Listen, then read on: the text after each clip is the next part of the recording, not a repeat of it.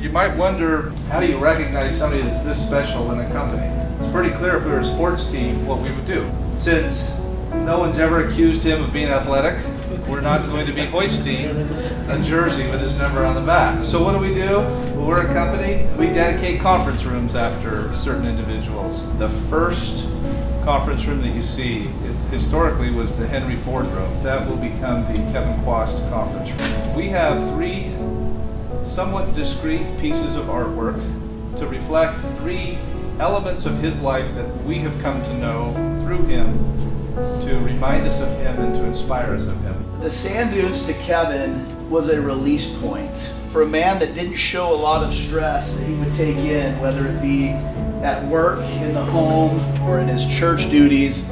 The sand dunes was where Kevin could go and just let it all loose. As I thought about Taiwan and what Taiwan meant to Kevin, 4 words just kept popping back into my mind. They were faith, family, forever, and service. Whether it's helping someone build something, whether it's helping someone on an emotional level, on a spiritual level, that's what his missionary service was all about. It's hard not to see BYU, at least for me, and think of Kevin Quast. I mean, it did epitomize, I think, so much of what he loved. You know, his family, who all attended the school. It's his alma mater, who represents his faith. You know, we're gonna miss him.